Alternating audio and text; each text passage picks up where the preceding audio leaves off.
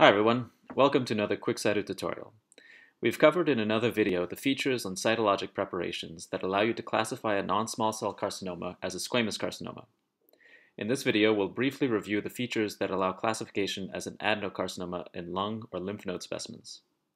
Remember that current guidelines recommend subtyping non-small cell carcinoma on small specimens, including cytology, particularly since the recommended predictive testing is different for squamous carcinomas and adenocarcinomas. The first feature is mucin vacuoles. These need to be distinguished from the hydropic vacuoles sometimes seen in the cytoplasm of squamous carcinomas. Look for sharply demarcated vacuoles with reinforced contours. Most convincing is when the vacuole indents the nucleus or has a targetoid mucin vacuole. These can be most readily appreciated on Romanowski staining, on which the mucin is pink. Sometimes the pink mucin can also appear granular.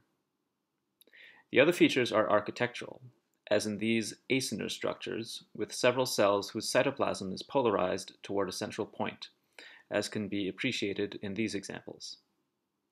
Intact papillae are rarely seen on FNA specimens, but can be helpful in determining differentiation. Lastly, a lipidic component with flat sheets that can appear quite bland, sometimes admixed with more overtly malignant groups, as in this example, can show that the lesion is an adenocarcinoma. This last feature is essentially exclusive to primary tumors as opposed to metastases. Hope you enjoyed this. All the best.